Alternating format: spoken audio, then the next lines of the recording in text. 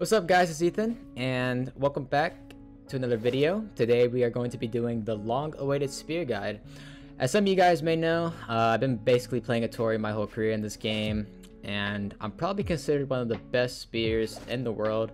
So how this guide's going to work is it's just going to be covering what all the moves do, strings, combos, what to do in certain situations, thoughts on matchups, stuff like that.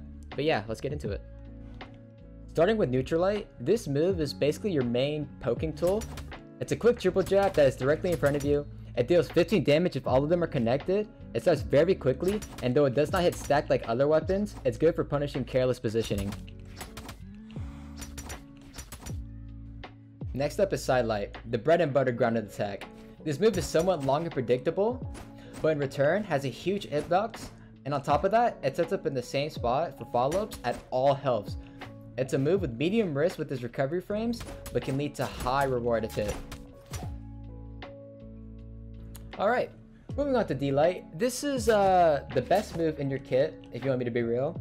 It is an amazing anti-air that catches people jumping, like so, or people just landing from the air. On top of that, it has true combo follow-ups such as DLIGHT SAIR, DLIGHT recovery, and DLIGHT NAIR. Moving on to the aerial kit of this weapon, we're going to start with neutral air. NAIR is your main poke damage tool when you're in the air. On top of that, it has a 360-degree hitbox that hits everything around you, and it hits grounded as well. On top of that, it has an amazing juggle opportunity because it sets up for more NAIRs, and it also has huge string follow-ups for huge damage, which we will cover later in the video. Alright, now that we covered what NAIR does, we're going to move on to something more different with this move. So this move has 3 angles, right? If you hit the bottom part of it, it spikes down. If you hit the front part of it, it hits to the side. And if you hit the stacked part, it sends straight up. It is crucial to learn all these hitboxes so you can maximize your string potential on this weapon. Next up is SAIR. This move has long range, good force, and is extremely versatile. At earlier healths, this move can be used for combos, as well as cool strings, which we will cover later on in the video. And at later healths, this move is used as a KO option. Next up is down air. People call this move the pogo for a reason, and I'm sure we all know why. It has extremely fast startup, it's amazing at edge guarding, and it can lead to multiple downers at early healths. And at later healths, it can be used to string it to SAIR at around 160, like so. Next up is recovery. This move has short vertical range, but wide horizontal range. At early healths, recovery can lead into NAIR, which can just lead into more damage, or maybe a gimp on the top of the map. On top of being a really good string tool, it can be used as a kill option at later healths.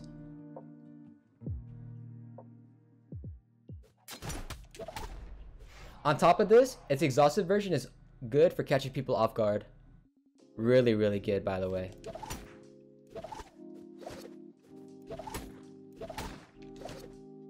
Last but not least is ground pound, aka the helicopter. Like recovery, this move has wide horizontal range and slow startup. However, its hitbox size makes up for it. It's good for edge guarding because it covers the whole wall, and it can be used as a mix-up after going for DAIRs and NAIRs on the edge guard. On top of this, it can be used as a way of landing when you have like no jumps left and you just need to get back onto the stage, like so. See, I burn out all my options, I have nothing left, I have no dodge.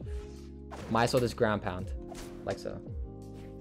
On top of that, it has insane gimp potential if used right, and we'll cover that later in the video.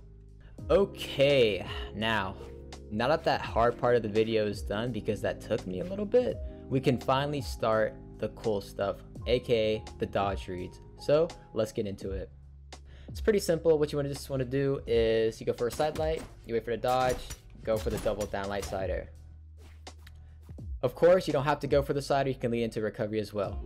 Another thing you can do is you side light in there, and then you can lead that into a SAIR as well. And this is just character dependent, but you also have side light Insig. This should work on Queen, Nai, Bryn, Nash, pretty much every spear character, so yeah. Alright, next up is dodge up. Honestly, one of the most annoying and common options people do when basically they're at later healths. So what you want to do is you want to go for the side light, jump, D-light, recovery, like that. You can go for side light, jump, D-light, SAIR as well. You can go for side light, jump, recovery if you're not feeling too safe with the down light. And yeah, that's pretty much it. Okay, moving on to dodge away off side light. Pretty simple. You just want to do a dash D-light after your side light, like so. And you're just going to go for the typical double D-light. You can lead it into a recovery as well. You can also do a side light NAIR if you're not sure which way you're going to dodge. The side light NAIR covers that dodge. And on top of that, you can do side light insig. Character dependent, of course. Some characters you do have to dash with it, some yeah. Alrighty, moving on to dodge down. Now this is pretty simple, of course. You can go for the side light, into another side light, for the GC down light SAIR. If you're grounded, of course you don't have to go for the GC D-light, you can just go this full combo.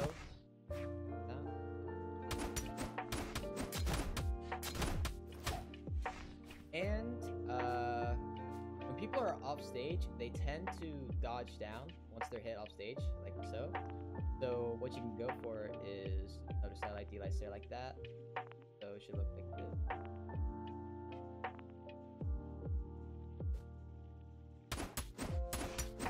Go for something like that.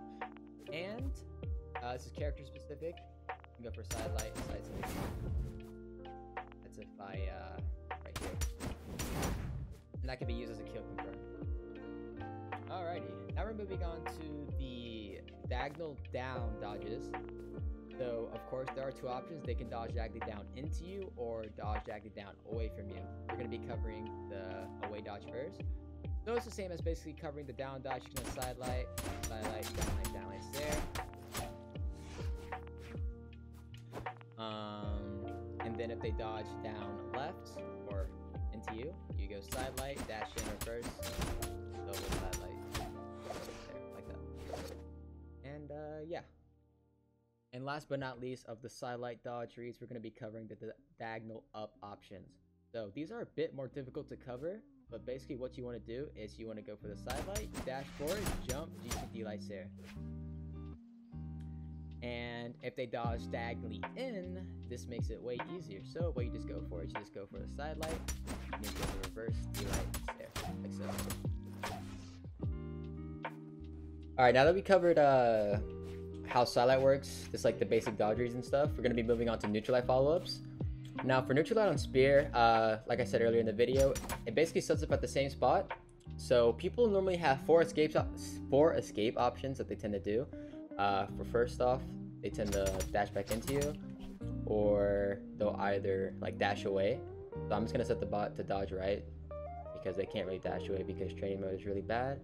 But you just chase them, or you can just go for the NLIGHT chase side light like that. Another thing you can do is that some people like to jump. So after you go for two neutral lights, hit them twice, they'll try to mix it up with the jump because they don't want to get caught again. So what you can do is you just go for the NLIGHT dash down light, you know, pretty simple stuff. Another thing people like to do is that even though they're gonna jump, they're gonna insta dodge to avoid the D-light. So what you want to do is, let's see, people like to dodge in, by the way, as well. So your neutral light, dash forward, they'll jump in, just reverse the D-light like so. Okay, moving on to side air. As you guys know, at 6 dex or higher, at early health, SAIR into NLIGHT is true, but you don't always have to go for that combo. You can condition them, always go for it, but then you can mix it up with something else. So, as you see, SAIR, NLIGHT, can't dodge, like so. But some things I like to do at early health is that once people are hit by SAIR, they're immediately expecting the neutral light at white because they know it's a true combo. So they're mashing their dodge button, hoping that you mess up. So you can catch them like this. You SAIR while landing, and then you dash behind them, and you reverse side like so. Oops, I got turned off jump. Sorry. Here we go. And this catches a lot of people. Of course, people dodge certain ways, so you can just like play reacting off that.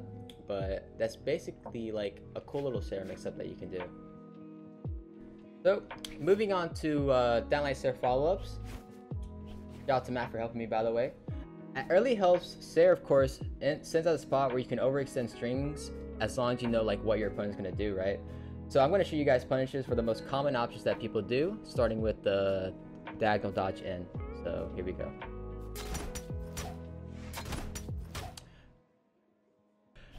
Okay, now that we got the diagonal dodge and punish, another common option is that people like to fast fall after your downlight SAIR. So this is what you can do. Like so. Okay, moving on to the next downlight SAIR follow-up. If you guys remember earlier, I talked about ground pound and how it has like insane gimp potential. Basically what we're going to do is we're going to go for a double downlight SAIR, and from there people like to dodge in after that. So if they're a bit damaged, they'll be around right here. But since your ground pound sends left or right and not down like any other normal ground pound, you're able to gimp off of it. Just keep in mind before you go for this that you want to be facing towards the stage when you go for the ground pound, so they're sent into the blast zone. Same way going here, just make sure you're facing towards the stage. And yeah, let's show you what it looks like. Move forward a little bit, like right here. Alright, perfect.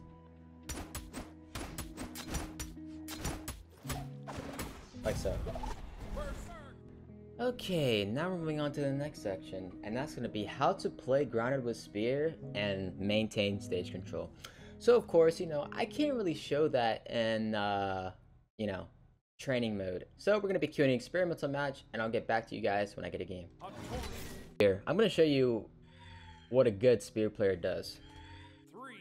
Once you learn how to use neutral light, this is what you can do.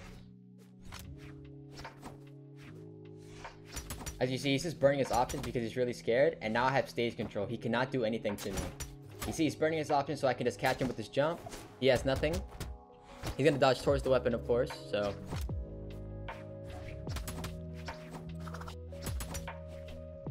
See, I'm just winning with neutral light. He can't come up to me. He's scared. I'm applying all the pressure in the world right now. He has no way of hitting me because he's not sure how to approach me.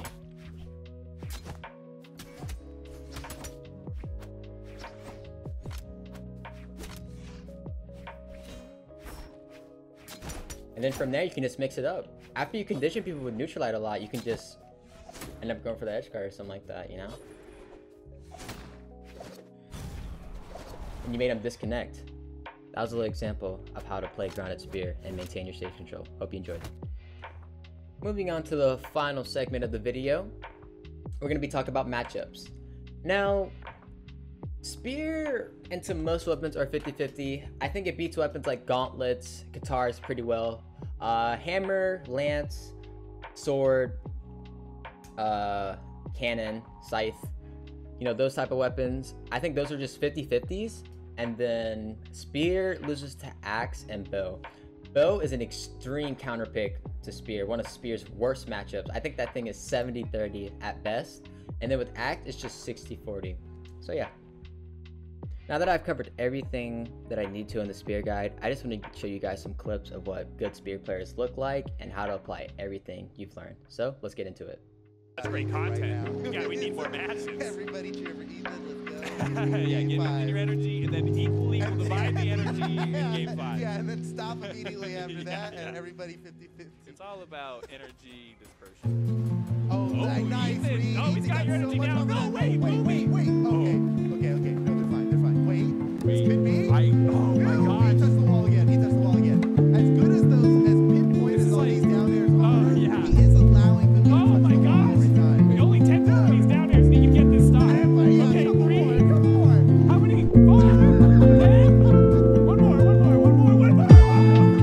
Down to the last stop, just like last game. Nice. Oh, No way! He got him off the top! Stingray is ridiculous! What?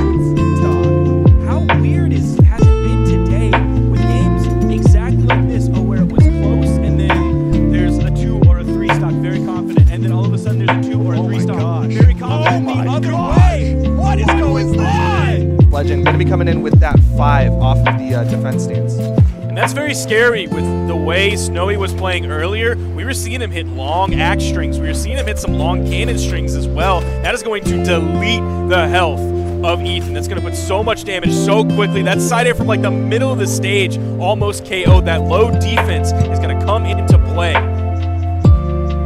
bit of a standoff here. Ethan on that soft platform, but finds his opportunity to come on in. Snowy hitting the side light. Can't connect with those finishers though. A downlight Nair could knock out, but Ethan finds the pogo to take